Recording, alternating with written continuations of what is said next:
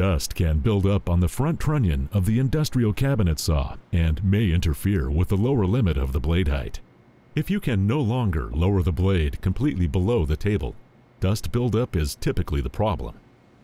This video shows you how to remove the dust and restore the lower elevation limit of the blade. First, disconnect power to the saw. Follow the proper lockout procedure. Turn off the main power switch, and then remove the lockout key.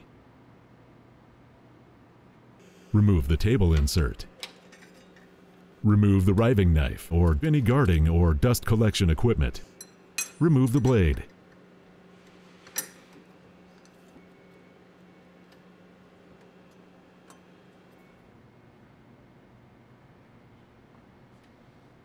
This view is from the back of the saw. Here is where dust can build up and interfere with the lower travel limit. In this example, there is only a small amount of loose dust.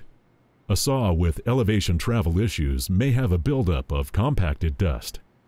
You can remove the dust through this opening. Break up the dust.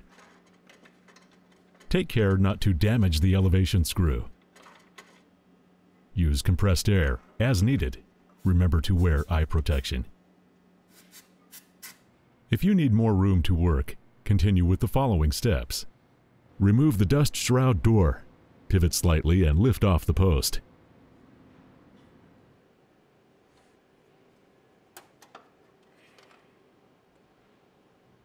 Next, remove the dust shroud.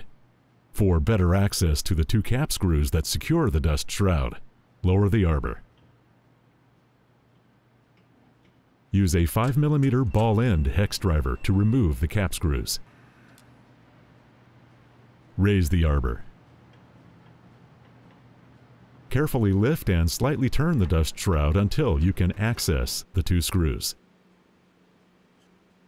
Remove the two screws to disassemble the dust shroud.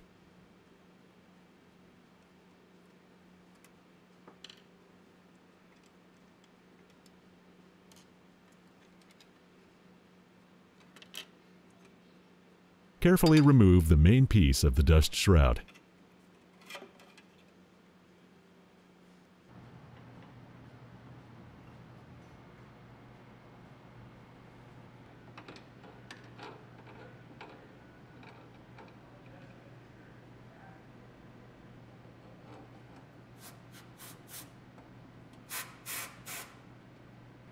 Ensure there is no compacted dust on the bottom of the limit bolt. Now we'll test the lower elevation limit. Place the blade on the arbor. Lower the blade to confirm the blade goes completely below the table. If so, the problem is solved and you can reassemble all the parts you removed. Reassemble and replace the dust shroud.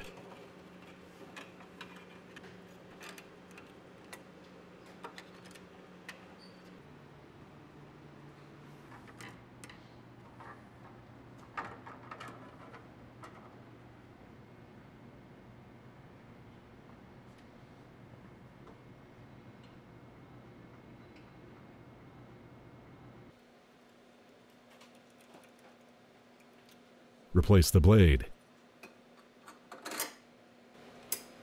Dust shroud door. Riving knife.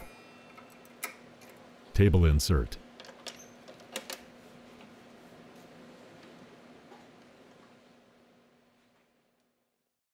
If you have questions, contact SawStop Service